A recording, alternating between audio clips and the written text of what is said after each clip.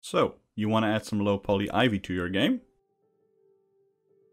First, define an area for the ivy to grow. Then generate some random positions within that area.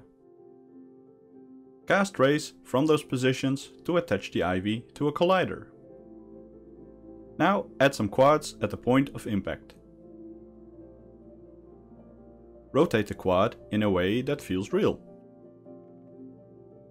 You might want to alter the upwards facing ivy. That is the generation done.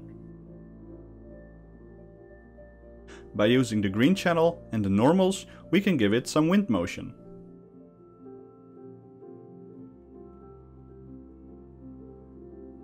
Use the vertex's red channel for a lerp node to get a random color.